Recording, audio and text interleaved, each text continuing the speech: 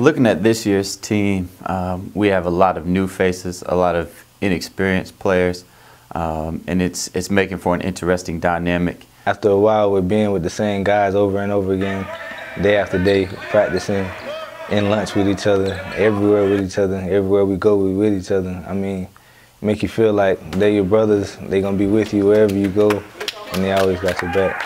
So I feel like the team chemistry is the same or even better from last year. Despite having only 3 returning players, the Commanders started the season unblemished with 6 wins and 0 losses. However, players and coaches agreed that there is still plenty of room for improvement. I think this team, obviously, with us having so many new guys, has a way to go yet. We have a long way to go. However, the potential for this team, I think, is great. Potential for this team is state championship team.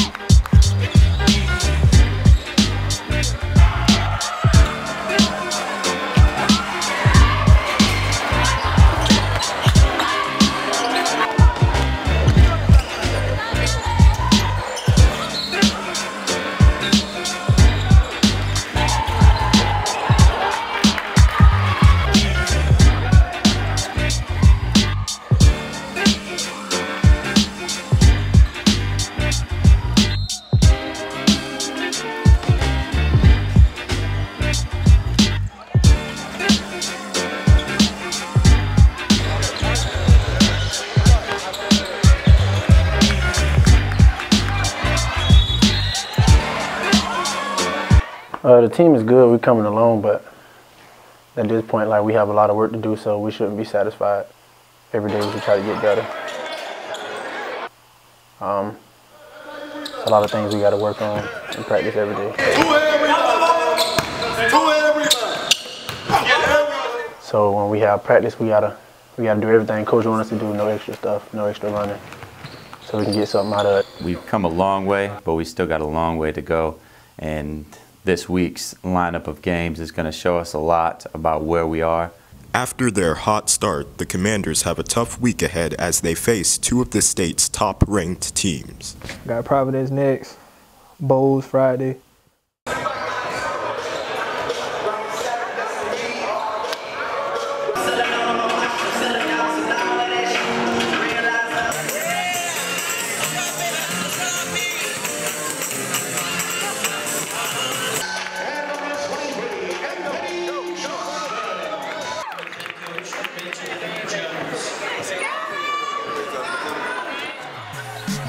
Both teams feature lineups that are both tall and talented, attributes that would prove to be difficult for the Commanders to defend.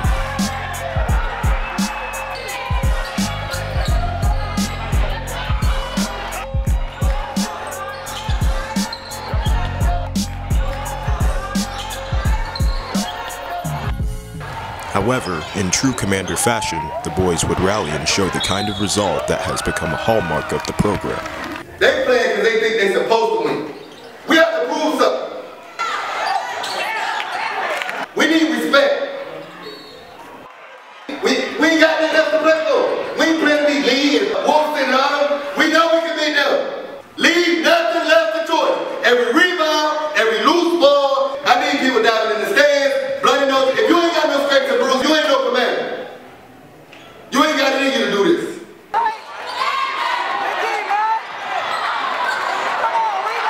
This cannot be, this ain't just another game. I ain't here for the lie to tell you that. It ain't just another game. It ain't.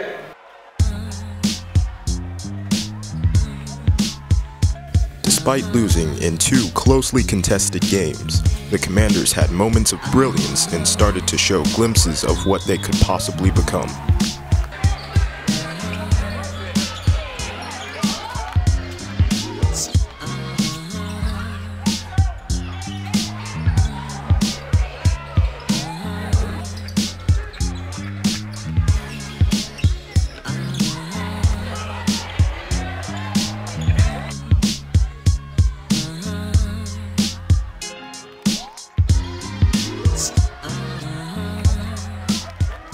Programming to a level where they have a championship mentality.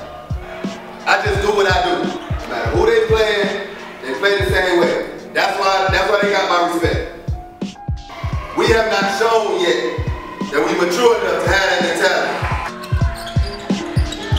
We don't have that killer yet. We think we can beat them, so I don't really have to box out that hard. I don't have to play that hard. I don't have to talk. I ain't just locked in today. Because we can beat them, we better than them. That's how we are. That's a loser's mentality. That's how you get knocked off. That's how you get upset. It's just the way it is. The Commanders look to build on the lessons learned against Providence and Bowles as they move into district play, knowing that each time out they will get their opponent's best shot. They rebounded from those losses to earn signature wins over Wolfson and the Rock School. The Commanders now sit at 15-5, ranked number 4 in 6A headed into district play.